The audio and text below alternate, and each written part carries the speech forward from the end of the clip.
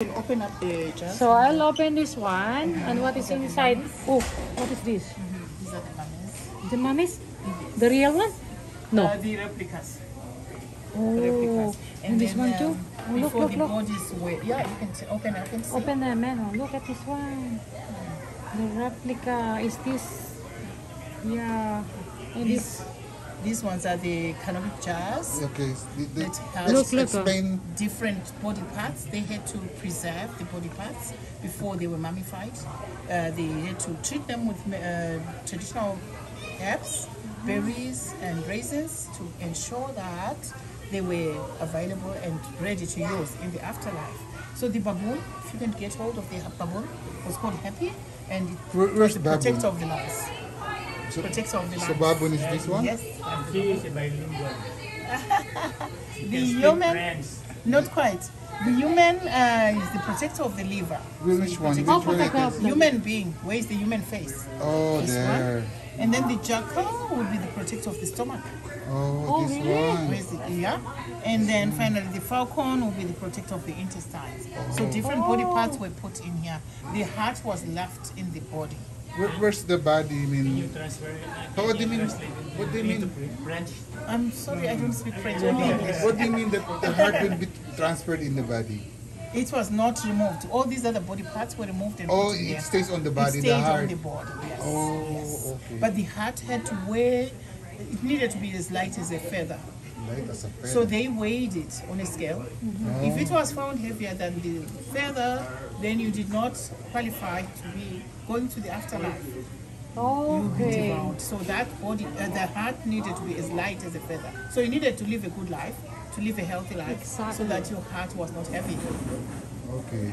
So who did the weighing of the You heart? have to be. Oh, What- yeah, what who's the happened to one? Who's the one weighing the heart? Guys, there's a god we had here. What happened to the god now? So this is the one. god. This Yeah. is the god we're looking for. Yes. The Anubis. Anubis. Anubis is the one who you told me about Anubis. Can you say something about the Anubis?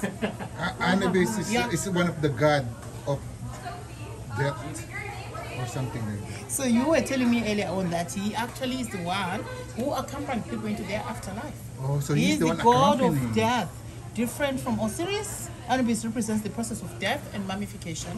So he's the one who actually accompanied people into their afterlife. Oh, He's represented by the jackal. That's the animal that's representing him. And he is the one who was also there when the heart was being weighed. Okay, During I the have to weighing of show the it heart. here in the video. Oh, it's heavy. Look. Okay? Very Show my heavy. face Yeah. also. Look. So yeah, you can go around and see a little bit more about the Egyptian history. You see the tapestry we have here Yes. that shows the alphabet. oh, this is the alphabet. Yes, as you can see the hieroglyphics. You can see some of the gods printed here.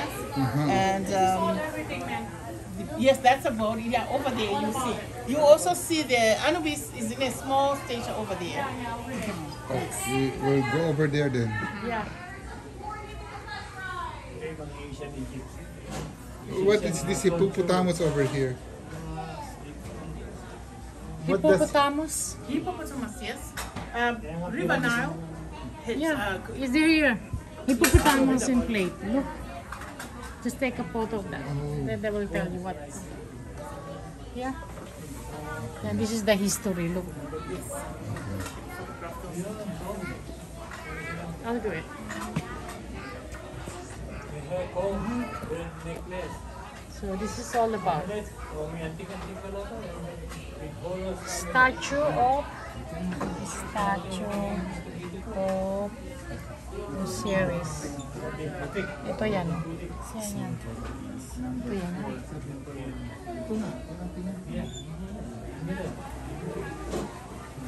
Okay. And this one. The figurine of the god Nefertong. My God, 600 to 500. Yung mga numbers na yan, nandito naman siya. That is like, this is the figurine, okay? So 1, 2, 3.